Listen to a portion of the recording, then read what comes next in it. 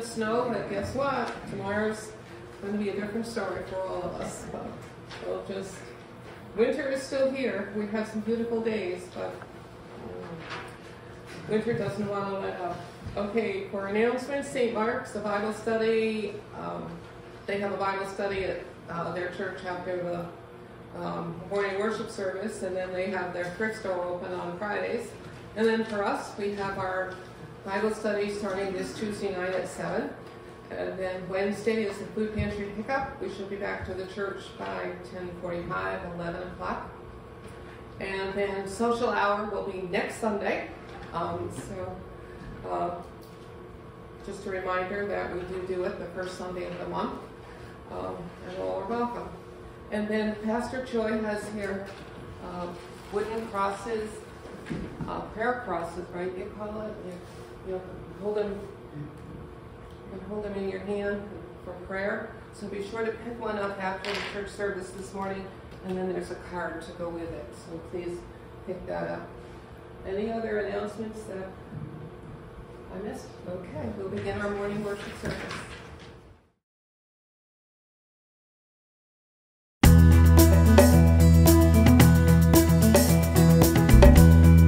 Do you have any frivolous spending? I'm adding prayer time because I don't pray enough. I'm fasting meat for Lent.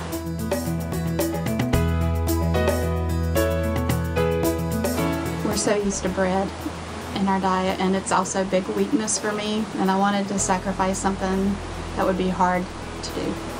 I am adding more devotional time books that are focused on the journey of Jesus Christ during this time. I'm doing a bread and water fast, and it has a symbolic reference of recognizing that Jesus is the bread of life.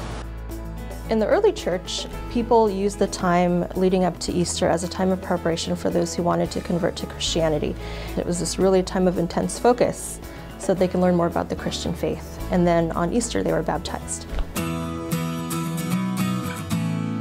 I enjoy adding something for Lent. I'd just rather give up something because God gave up His only Son.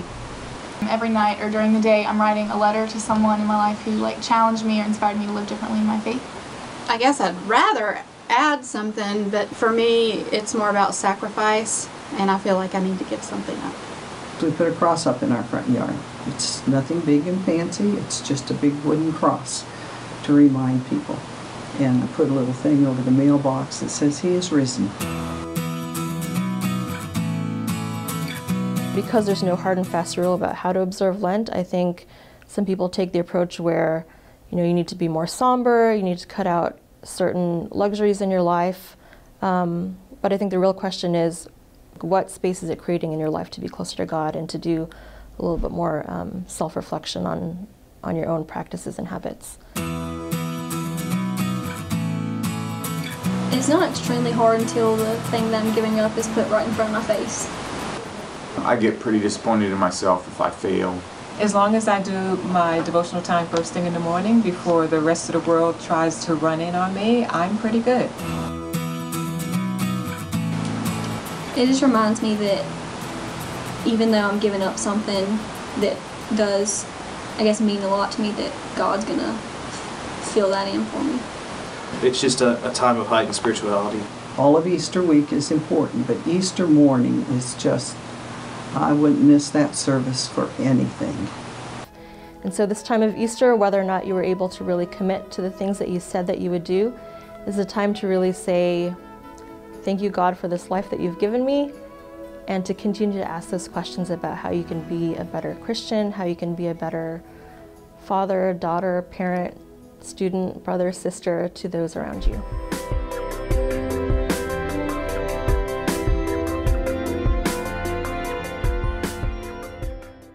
Okay, please join me in call to worship. Welcome, pilgrim, on the way to the cross. We are learning to follow Jesus. For those who feel Christ near, may we not turn away from the discomfort of the journey ahead. For those who feel as far from Christ as the desert is from the ocean, May we find Christ in the wilderness with us. For all of us who stumble and fall in our silence, indifference, and lack of generosity, may we reach for the hand of Christ, who raises us up to continue on the journey. Pilgrims on the way, come let us worship God. We come to worship God as we learn to live inside. Amen. Let's pray together. Lord, we are so tempted by everything we see, the glitz and glitter of the world, and the debt-rich schemes placed before us. We believe that if we just have enough money, enough friends, enough power, enough safety, we will be okay.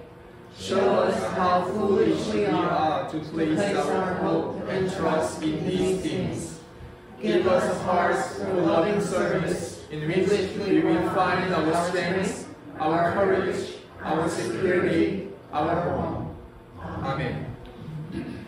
And we have opening hymn number 365, Grace Greater Than Our Sin. We are singing together. Now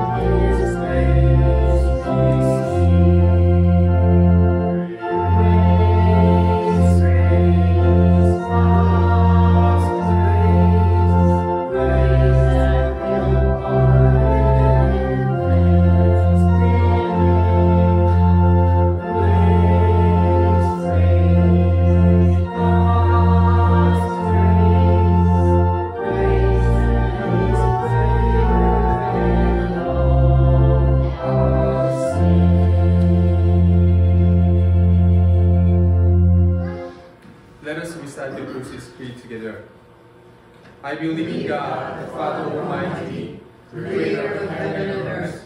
I believe in Jesus Christ, his only Son, our Lord, who was conceived by the Holy Spirit and born of the Virgin Mary. He suffered under Pontius Pilate, was crucified, died, and was buried. He descended into hell. The third day he rose again from the dead.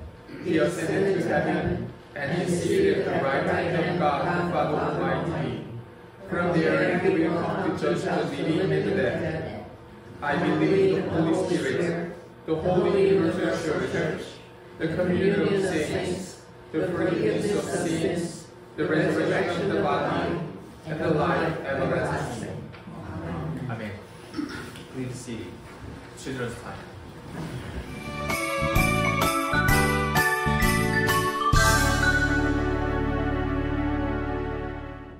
Hey, Ez. Good morning. What a beautiful day. Jeannie, it's downright strange. It's been like spring recently. It has been a bit warm for the season. Guess what? My friend Lou and I are going to put up a lemonade stand if the weather holds. That's good, I think. But, you know, I heard that you had a difficult time with your math homework. Is it okay if I test your math? I guess so. Okay.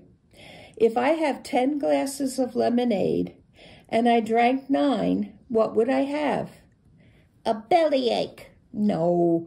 I mean, how many glasses would I have left? Oh, you mean if I had 10 glasses of lemonade and you drank 9, how many would I have left? Yes. None. What? I drank the other glass. Why did you do that? I was thirsty. So much for math. Do you like literature? It's okay. We were going to talk about the nursery rhymes at the end of the week, just for fun. But we didn't have time before school closed for the weekend.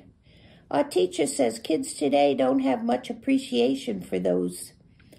That's for sure. Well, I knew all of them by heart. The Old Woman in the Shoe, Jack Sprat, Simple Simon, Little Miss Muffet, and many more. Say one for me. Okay. How about Miss Muffet? Okay, shoot. Little Miss Muffet sat on a tuffet. What's a tuffet? Well, I really don't know. Probably some sort of a hassock. Well, what's a hassock? I guess you say it's some sort of a stool. Like my TV stool? Yes, like your TV stool. Anyway, that's a dumb name. I never heard anyone with the name of Muffet. It's probably a made-up rhyme. It's probably a made-up name to rhyme with tuffet. Poets do things like that. Why? Look, do you want to hear the rest of it or not? Yes, please. Little Miss Muffet sat on a tuffet, eating her curds and whey. What's curds and whey? It's stuff that you get when you make cheese. The curds float around in the whey. Yuck! It sounds terrible. How come I didn't ask these questions when I was her age and somebody read this stuff to me? Okay, so you wouldn't eat it. Miss Muffet loved it. Let's go on. I think the rest of it goes something like this. A great big spider sat down beside her and frightened Miss Muffet away. Ha! Not me. I'm not scared of spiders. Look, Ez, you started me thinking. I don't think that this is a very good nursery rhyme, not for today's kids anyway. It needs to be revised or brought up to date. Can I do it? Sure, go ahead. If you think you can improve on the great mind that wrote it.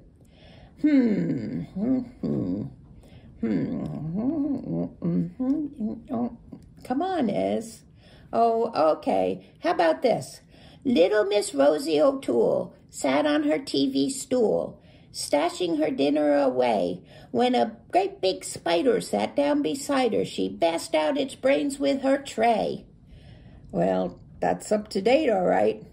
You know, Esmeralda, I was thinking, what I accepted and appreciated as a child has changed. Some nursery rhymes seemed silly to you and need to be changed. But it got me to thinking about other changes in our lives. How do you mean?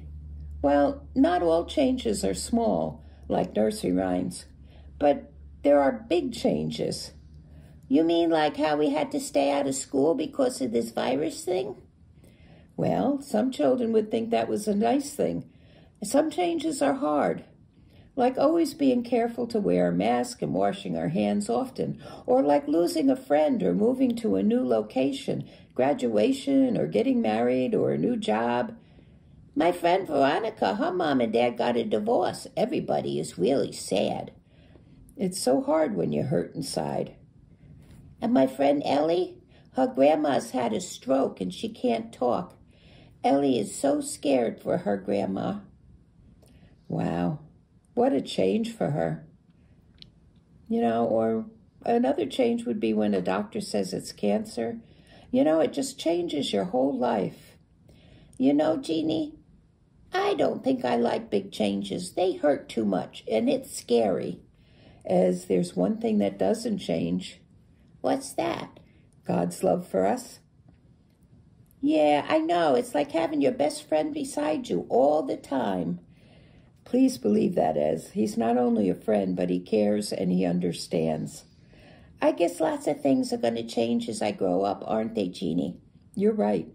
But God's love for us, it just never changes. Never? That's right, never. Wow. It's a nice thing that there is one thing that never, ever changes. Yes. Shall we pray? Dear God, thank you for this time together. Thank you for changes that make us grow and make us know when others hurt. May we reach out, be their friend, care, and let them know of your love. Amen. Amen. Bye, everyone. See you next week. Let's have a offering. Let us offer sweet thanks.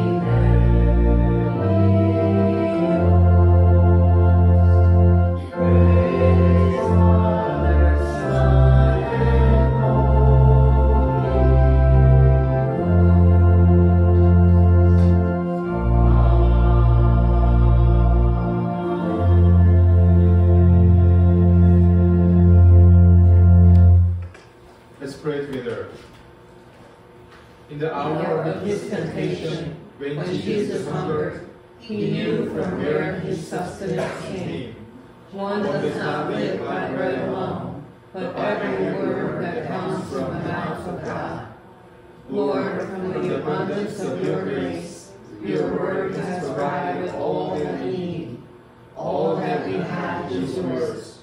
Receive the offering of our hands and the gratitude of our hearts. In the name of our Savior, we pray.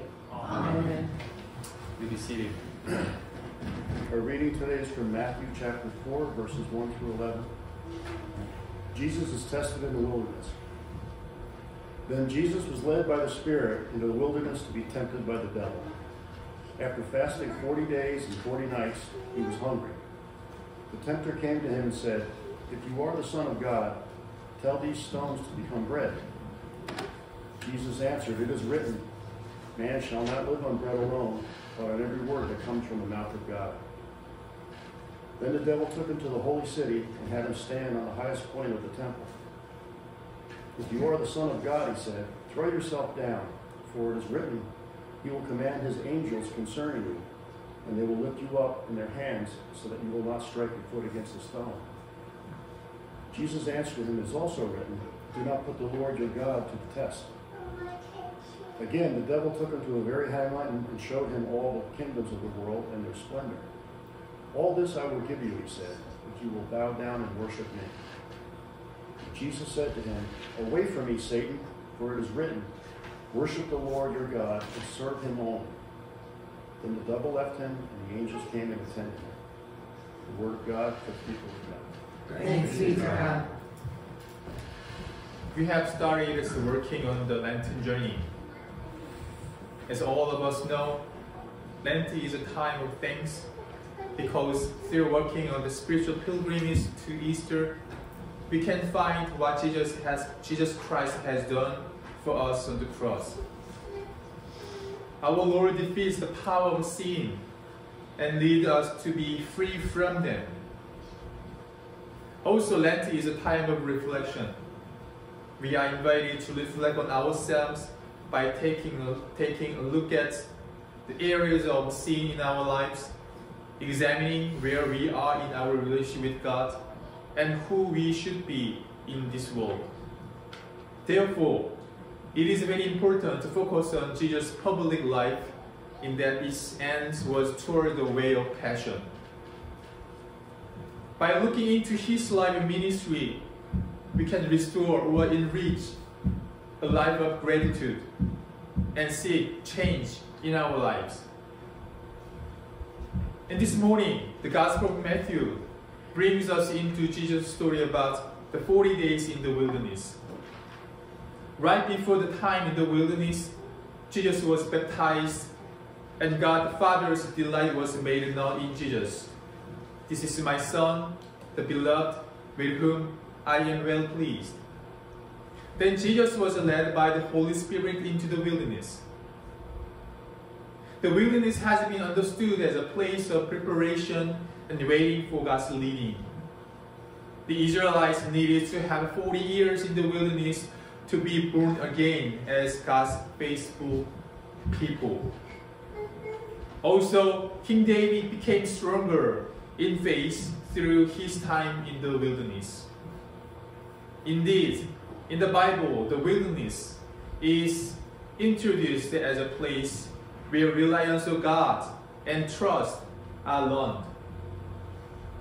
Probably some of you have experienced times of the wilderness in the past that were very difficult but allowed you to grow in faith, grow in life. Or some of you would be challenged and moved by the stories of the wilderness in the Bible. In today's scripture reading, we find that there are many lessons we can learn in the wilderness. And those lessons come from the answer to the question, how did Jesus overcome the temptations he faced? The answer comes down to his relationship with God the Father. There is no doubt that Jesus must have heard many stories of the wilderness in the Old Testament. He was aware of the struggles the Hebrew people had encountered there. Like those people, Jesus went into a deep relationship with God the Father in the wilderness and learned to trust in God who provides all he would need to endure. And at the end of the time in the wilderness, when he was most vulnerable both physically and mentally due to hunger and isolation, temptations came at him. Temptations are around us all the time. They are everywhere, from small scale to large. Think about the temptations you face these days. What are they? Where do you find the strength to face them, fight them, and defeat them? Jesus knows all about the temptations we face in our everyday life. Indeed, he knows what they are like. And Satan tempts Jesus, who is hungry. If you are the Son of God, command these stones to become loaves of bread. Satan comes up with a very fundamental problem that troubled Jesus while he was fasting. A matter of bread. In other words, the problem of pain that comes from material poverty. Satan suggests an immediate solution, turning stones into bread. But Jesus rejected and said, "One does not live by bread alone, but by every word that comes from the mouth of God." Great words. Indeed. However, the question is Jesus closing his eyes to the reality of pain on the earth by saying that? Here we need to keep in mind that Jesus rejects the matter of turning stones into bread rather than the matter of bread itself. Jesus refused to be a magician to deal with human suffering. Here we too are constantly hearing Satan's tempting voice to turn stones into bread. For example, religious voices about cheap grace, like believe, then you will get rich. Believe, then you will succeed. But Jesus didn't say anything like that. Faith is not like Aladdin's magic lamp. Of course, many people want to be rich. Nobody hates money. But the problem is actually coming from the wrong capitalist reality in that people without money are mistreated. So many people make money recklessly. They are dominated by money to the extent that they abandon not only their friends but also even their family. So sad. And this is all because they listen to Satan's voice telling them to turn stones into bread. Indeed, the matter of bread is important, but having too much bread does not make us happy, we know. Because we are spiritual beings, we need spiritual bread, which is the Word of God. When we live in God's words, the matter of bread can be rightly dealt with. If we obey God's commands about sharing, caring, and living together, then we can feed not only ourselves but also the hungry without turning stones into bread magically. It is our calling, indeed, to live according to the Word of God.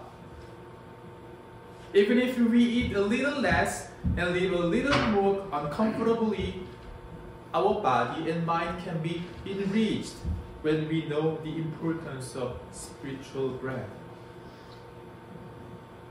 And next, Satan brings Jesus to Jerusalem, which symbolizes the center of the world for Jews. He takes Jesus to the top of the Jerusalem temple and incites the Lord to jump out of there. Satan is demanding a great performance from Jesus. Like, if you show such a miracle in front of many people, all of them will follow you. However, Jesus refuses it and says, "Do not put the Lord your God to the test." Everyone has the desire to be famous. For the younger generation these days, the number of followers on Instagram or YouTube has become the standard to decide who a person is, who he is, who she is. And we are so sad to see that, the reality. But An obsession with fame and honor has always been one of the greatest temptations to all human beings, regardless of time and generation. And one obvious thing is that higher our name goes, the less we will care for the marginalized in the lower places. However, you should remember that Jesus always chose a lowly place from the time he was born to the time he died on the cross. But because of that, we realize that his love is wide and deep enough to save our lives. Now, Satan takes Jesus to a very high mountain and shows him all the kingdoms of the world and their glory. All these I will give you if you will fall down and worship me. Then Jesus said to him, "Away with you, Satan, for it is written, worship the Lord your God and serve only him." The Bible tells us that human beings are always placed in a condition in which we are prone to contract with Satan regarding gaining power. And we read the Satan's if in his word of temptation. If. But nothing is free except for God's grace, right? When we align ourselves with Satan for power, we may come to be controlling and oppressing others to preserve that power in us. And with that power, we can't make this world a beautiful and peaceful world. We can't build God's kingdom on earth. When we pass through times like the wilderness in life, we sometimes experience temptations from Satan either. He might deceive us, whispering like more money, more fame, and more power are all you need now. But this is an obvious lie, because we have God. We should focus on how Jesus resisted Satan's temptations. And Jesus put his relationship with the God of love over a relationship with possession, prestige, and power. Jesus would go on to perform many miracles of power, but not for show or his own benefit. Rather, Jesus used his power for the purpose of sharing God's love and compassion with God's people. Therefore, whenever we go to times of examination in the wilderness, we need to remember the love of God that sustains us. That is our priority. Indeed, we can remember that God has promised to forgive our sins through Jesus Christ. Yes, he walked to the way of the cross and died for our sins. Indeed, we are called to remember that Jesus, the embodiment of God's living love, is empathizing with us in every situation of life. Our Lord, mourning with us, will neither leave us alone nor forsake us. His redeeming love is always with us, sustaining us when we are vulnerable.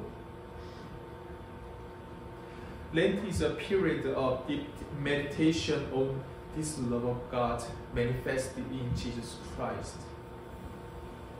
Therefore, we are also invited to make the ministry of becoming the hands and feet of Christ in this season. So my sisters and brothers in Christ, let us walk the Lenten pilgrimage together in love.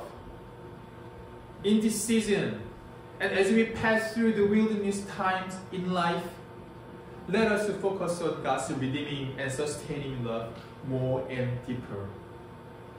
His love will keep us, bless us. Amen. Amen.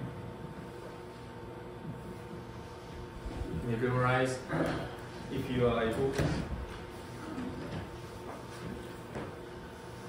Thinking about the message, we are singing hymn number 377, It Is Well With My Soul.